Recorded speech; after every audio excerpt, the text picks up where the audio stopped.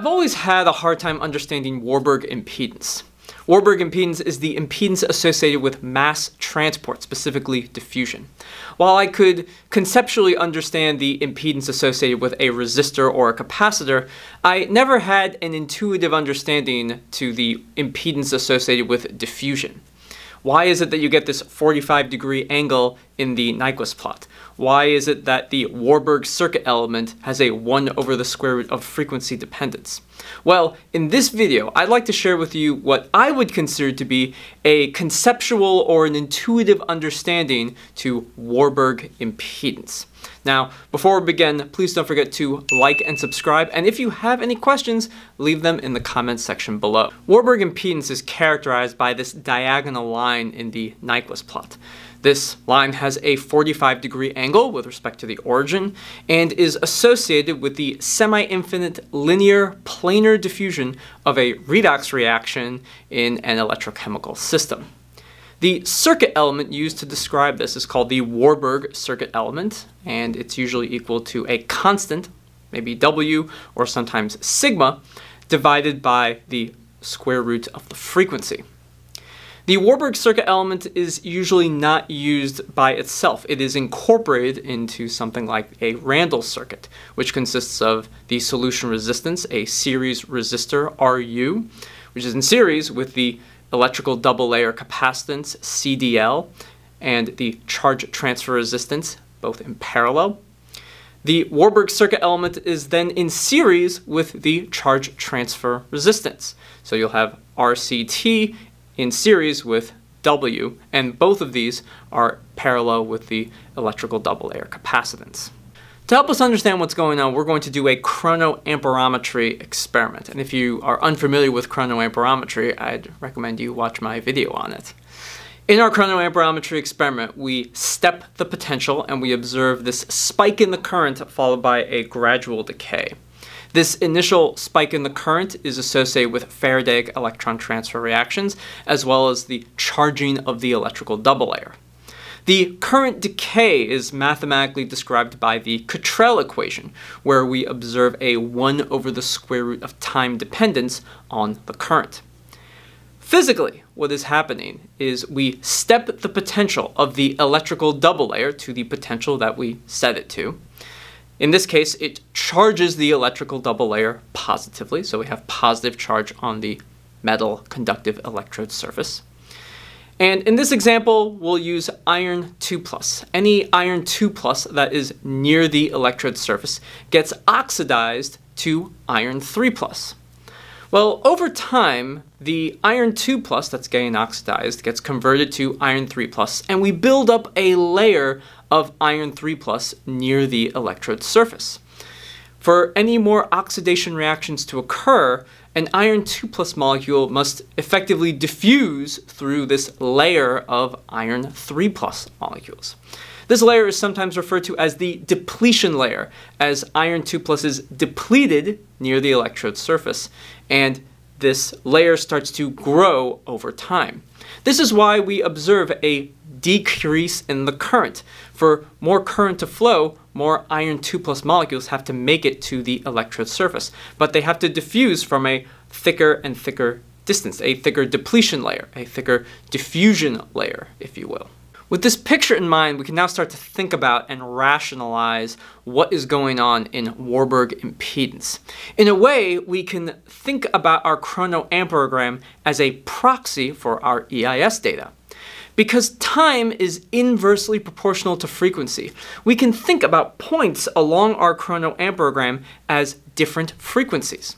For example, the initial spike in the current, which is associated with electrical double layer charging and some Faradaic reactions, is happening in the few microseconds, micro to milliseconds timescale.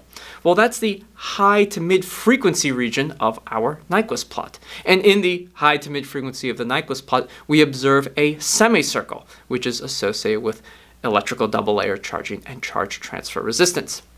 As we move along the chronoamperogram, we're going to lower and lower frequencies. We observe that the current also decreases. It's going lower and lower. So as the current decreases, we are going to lower and lower frequencies, we also observe that the impedance increases. So we have lower currents, we get higher impedance. And while not mathematically rigorous, it is very interesting to note that in the Cottrell equation, we observe a 1 over the square root of time dependence on the current. This becomes a square root of frequency dependence. Well, this square root of frequency dependence makes it into EIS because the impedance is a frequency-dependent voltage divided by a frequency-dependent current. Well, if you have a square root of frequency-dependent current, based on the Cottrell equation, and it's in the denominator, then we can start to rationalize why we get a 1 over the square root of frequency dependence in the Warburg circuit element. Now, again, this is not mathematically rigorous, and to be truthful, the math involved in coming up with the Warburg impedance involves solving a second-order differential equation with special boundary conditions.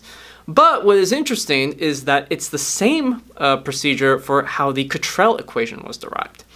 And on a more important note, the 1 over the square root of time dependence on the current is observed in many different electrochemical techniques. And in EIS, this ends up being a 1 over the square root of frequency dependence. So we can start to think about Warburg impedance conceptually from this chronoamperometry experiment.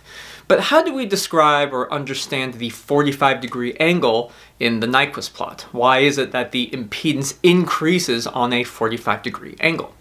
Well, 45 degrees is a very special angle. It means that the real and the imaginary impedance is increasing at the same rate. Well, what is physically the real and the imaginary impedance?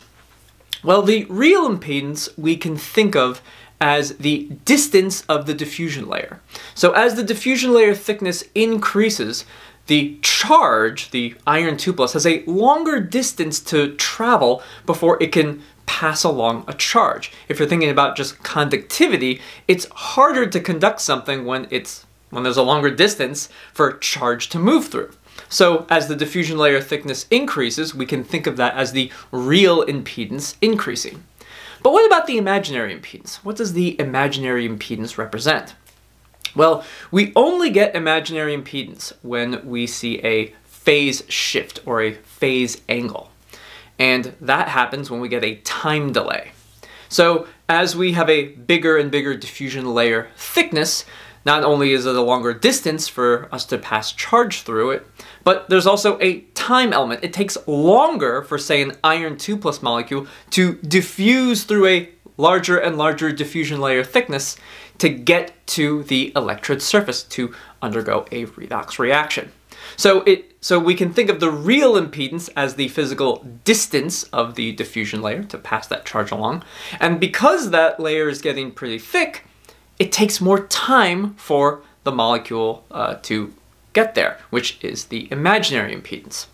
Well, if the real impedance and the imaginary impedance are increasing at the same rate, that means that the molecule has to be moving at the same speed, which we can think of as the diffusion coefficient. The diffusion coefficient has units of centimeters squared per second. That's the speed of a moving plane. When I started to think about Warburg impedance from the perspective of a molecule carrying charge through a diffusion layer, it started to make a lot more sense, and I could understand Warburg impedance. Additionally, I could start to rationalize and think about other forms of Warburg impedance, like a Warburg open or a Warburg short in the case of a porous membrane. Thinking about a molecule as carrying charge through a physical distance and the time it takes for it to carry that charge really started to help me rationalize these different types of Nyquist plots for all the different forms of Warburg impedance, especially when you compare it to the case of normal Warburg diffusion. Anyway, I hope that this was helpful and got you thinking a little bit more about Warburg impedance. And let me know if you have any questions, leave them in the comments section. Don't forget to like and subscribe, and I'll see you soon.